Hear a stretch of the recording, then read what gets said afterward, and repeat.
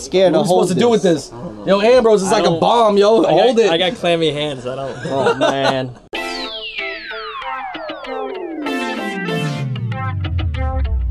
Yo, what's going on, everybody? So we have been hitting up streetwear scenes in every city on this Asia tour, and today we are in Hong Kong, and it is no different. Hong Kong is world renowned for shopping. You can go to Fashion Walk and find Babe, Off-White, Nike Lab, CDG, Juice, you name it, they have it out here. But today we're with our Hong Kong Connect Ambrose, who worked with Hypebeast and High Snobiety, and he's about to show us some spots that you might have missed. What up, guys? This is Ambrose. We're about to dive deep in the streetwear scene, and we're gonna show you some stores that are hard to find. You guys ready? We're out in Mongkok on the Kowloon side. Let's go!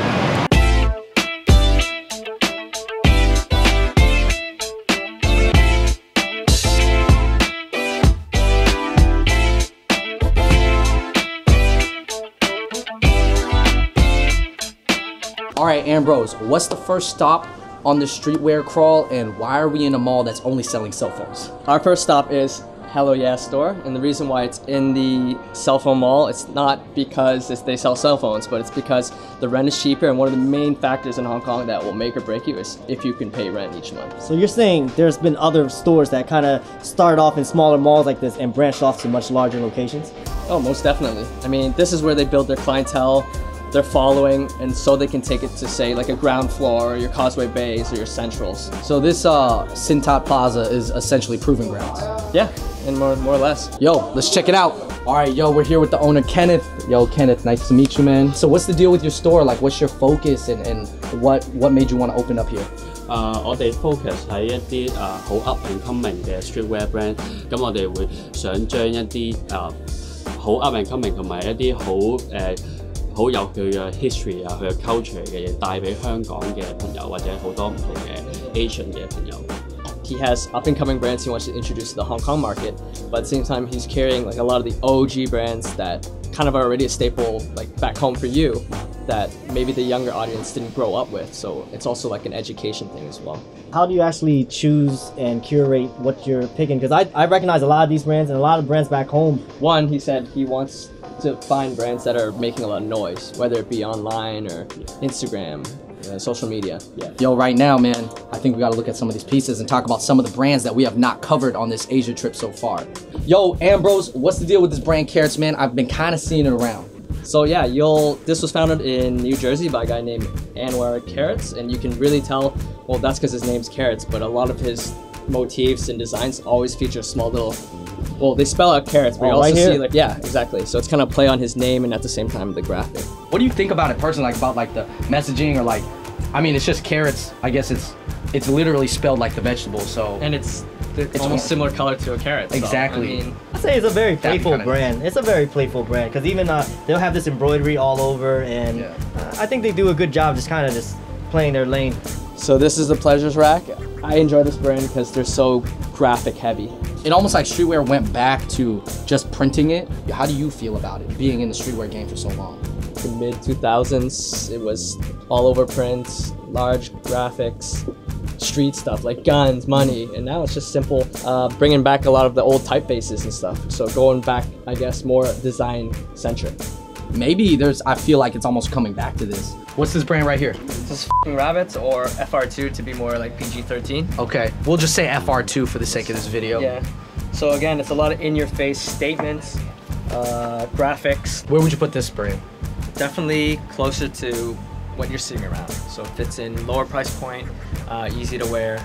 Yo, really randomly, we got our friend Fubi from Babe Eyewear coming through. What else do we have? Yo, these are dope, man. All right. Good seeing you, man. All right, now to finish up at Hello Yeah, let's go pick out a couple pieces.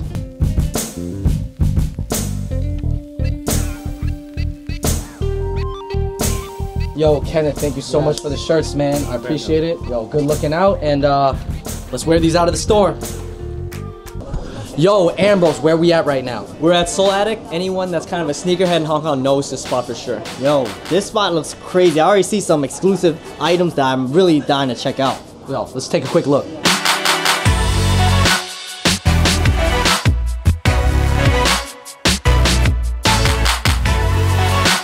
Yo, I would say I don't see a lot of shops. I really don't see a lot of shops whose putting the boxes all the way up there, you know. He doesn't have the space for it. All right, guys, so we're already in Seoul Attic right now. The craziest item I've already seen. Right up top. Remark, Holy Grail, 1 out of 72. Undefeated Jordan 4s. Woo! Price point, XXXXX. These are the Kanye books. These are the only, you can only find pictures of them on Google. These are dead stock. I've never seen these in person. I think they're my size. AB. I could kind of fit them. All right, AB, I gotta get you out of here, man, before you make a brash decision. Oh, my Bitcoin money just came up too. Wu-Tang. Don't touch the photo. Oh, I won't touch it at all. You can touch it. Just hold the meat so good. Oh, wow. He said don't even touch the leather. We gotta show the goods, man. We have to show the goods. We ain't cover sneakers that much when we were on tour. Oh man. And a shop like this is very rare to find. Sneaker is funny. Like Hong Kong is funny because there'll be trends that don't make it anywhere else. The Asian market is different. Yeah. But you know what? I just know the Asian market were on Jordans from the start. All right, man. It's so special coming into a place like this. It's like kind of like stepping into a time machine, going back in time. You bring back a lot of childhood memories if you collected shoes back then.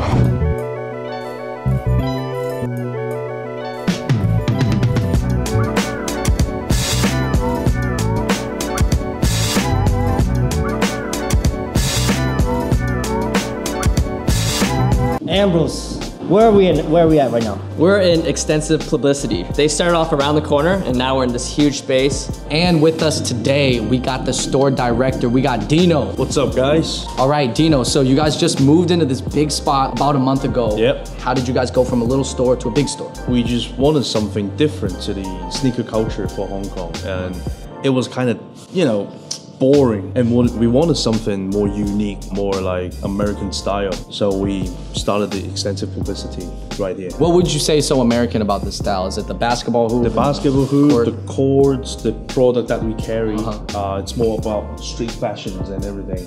Yeah. And we have some really cool sneakers.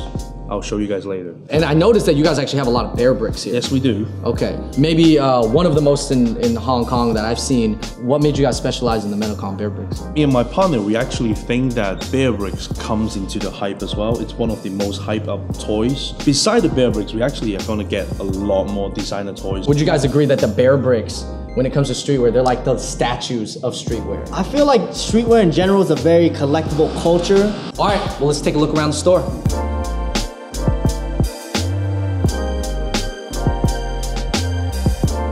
Dino, what's up? How much has the sneaker game changed in Hong Kong? I know it's always been big out here. How much do you think it's changed over the years, maybe the past 5 years? I mean, the game definitely has changed. Like when we used to focus on Nike, like the SBs, like the Jordans and everything. When Kanye signed with Adidas, when the new Easy came out, like it changes everything. So one of the craziest things about this new location is they have their very own VIP room. Yo, can we go inside? Yes, you can. You get my permission. Oh! Man, we need security clearance. This is the clubhouse. Yo, what's going on in this VIP room, man? So basically, you know, if you're like a VIP to us, like loyal customers and people like that, we can have a variety of antique Supreme, some really hard to find grails for you to choose from to purchase in this room. That's definitely another unique feature that they have here, guys. I would say one of the larger stores that I've seen with just a huge collection of different items. I saw some Mitchell & Ness, I saw some Supreme, I saw some Metacom, and definitely a lot of rare sneakers. Yo, AB! I saw these on the top shelf, man, and I was like, they have both of the Slim Shady Jordan 4s. This one's even autographed, the blue one. They're so rare. I rarely see them together, and they have more than one pair of these. I would say not many stores have this. And you know, coming from Seattle, we wear a lot of North Face up there, so that's the new one. This is nice. That just dropped this week. I just feel like standing outside in New York just rapping. They got a lot of heat out here in Hong Kong. Very unique, very like independent and very stylish. I love the spots that we went to. I mean, we went to Hello Yeah, we went to Seoul Attics. I mean, those are like really underground spots nestled away. And then we came here and this spot, you know, recently got a whole new space and it's just turned into a whole new spectacle. So, yo, I'm ready to keep it moving though. Yes, we gotta go. Streetwear don't just stop here. There's more to see.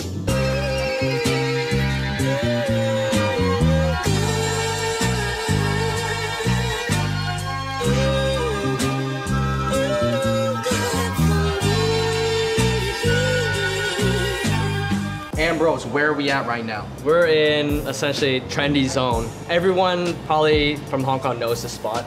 It's basically a loop and a bunch of boutiques that sell streetwear. So essentially this is like a mixture of like streetwear, big brands that already, you know, they have status around the world. But it's also where locals will come and put their brands. So you're gonna see a lot of brands you're not familiar with, and it's just like local brands putting their work out. This spot, it's like an underground mall, and there's like the stalls and the shops are all really small, but they are selling a lot of really high-end brands and also a lot of local stuff too. One thing in Asia that never gets boring is like the fascination with American culture. You know what I mean? We were in Harajuku, and I feel like in Japan they do it the best, where they follow like old Americana, you know, even your rugged Levi's, Dickies, like they love all that, but they kind of repurpose it and turn it into streetwear. Yo, I would say that this is a pretty cool store. I mean, the shops are small, you get in here quick, you make your loop around, you get to see a lot of stuff. I would definitely recommend you guys come here if you visit Hong Kong, Trendy Zone. This is where you find a lot of Stussy in Hong Kong. It's like this mall actually has a lot of the Stussy. Some of the stores are around from 2001, and around that time, I mean, we grew up on the Stussy, right? Undefeated, the Huffs. Would you say that these are like the classic streetwear stores almost? Like there are obviously bigger company ones that have way like more exclusive stuff, but as far as like your streetwear staples, like Stussy t-shirts, I feel like, you know, this area has a lot. Yes, true. Like Mongkok has always just been that area. There is a lot of streetwear out in Hong Kong, man. I think it's safe to say. This has been a hub for streetwear for a very long time. I would look at, you know, the magazines. It was Tokyo, Hong Kong. Those were the spots in Asia that were curating streetwear style. So this is Trendy Zone. A lot of young people come here. It's just like a Hong Kong staple. Next, I want to take you guys to another Hong Kong staple, Popcorn. All right, Let's go to Popcorn. It's right across the street.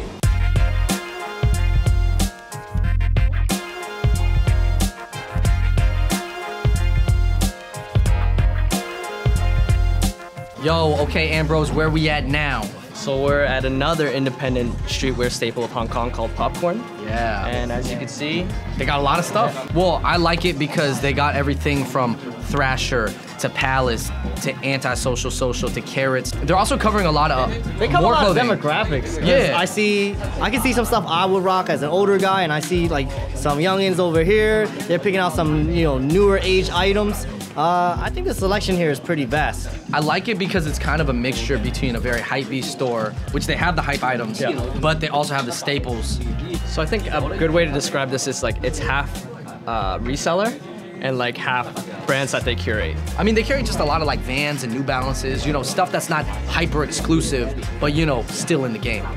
All right, so this is one of the few stores that actually carry Palace, and you have to know they are like reselling it. Some items marked up higher, but it's pretty much at market price.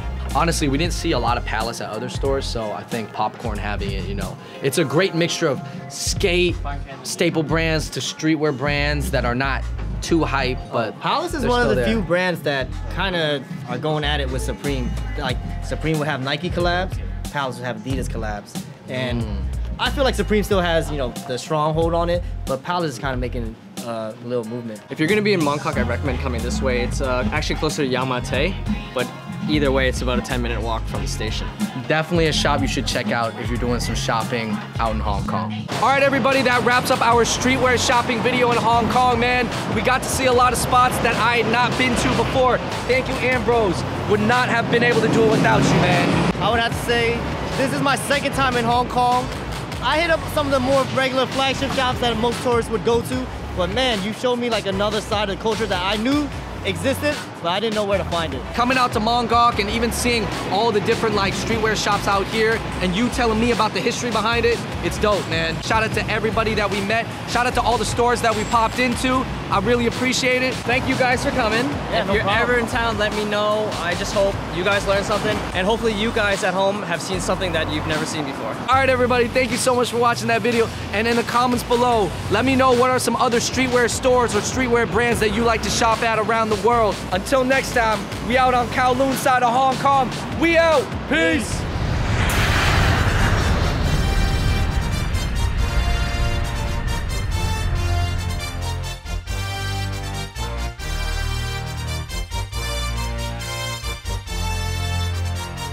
Yo, what's going on, everybody? On this Asia tour, we have been hitting up streetwear scenes all over. We hit up Tokyo, we hit up Taipei, and now we are in Beijing, China in the Sanlitun Soho district. And when people think of China and streetwear, they're gonna think of knockoffs. But we're here with our Beijing Connect, JIAWEI. He's gonna show us the real deal. Yo, what's up? It's JIAWEI. I'm from Beijing. I'm a clothing designer. And the streetwear thing in China has been huge. And today I'm gonna show you the real deal. All right, man, it's cold outside, but the buildings look cool. I've seen a lot of stores. I'm really excited. Yo, I'm ready to go see streetwear in Beijing. Yeah, me too. You guys ready? I'm ready. Let's go.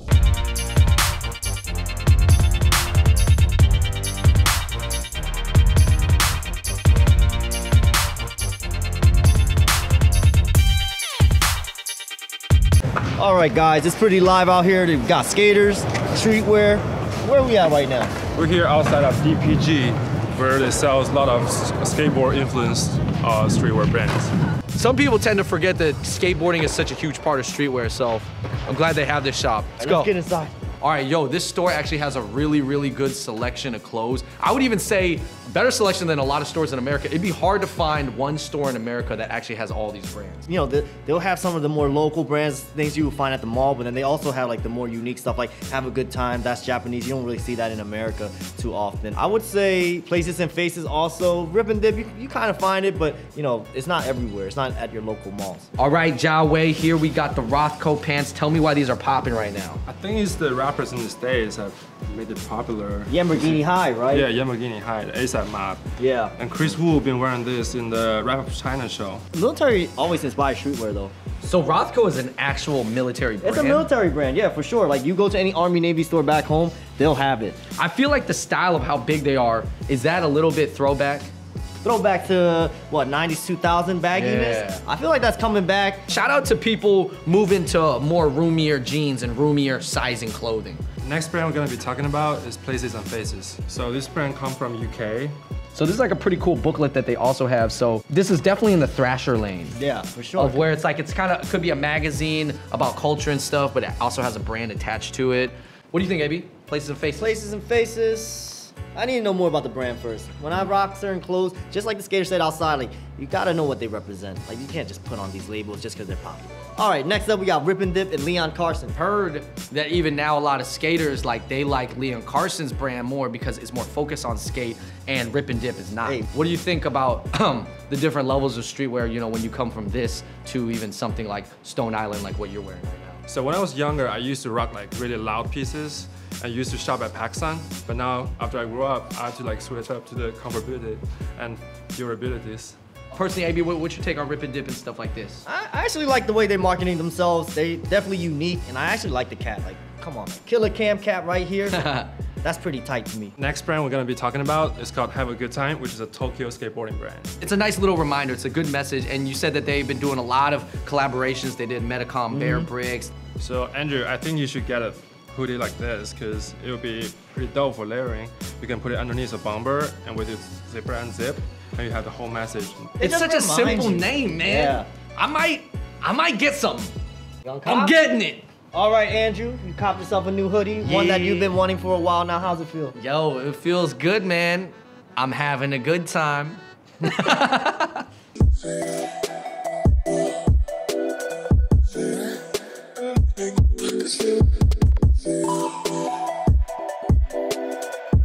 So the second stop is Sub Cafe. This is the must stop in Sanlitun area. It is like pretty much one of the most well-known Supreme resale store around Beijing. It feels like we're in a Supreme shop right now. They got a little bit of everything here, not just Supreme, but they've got a lot here.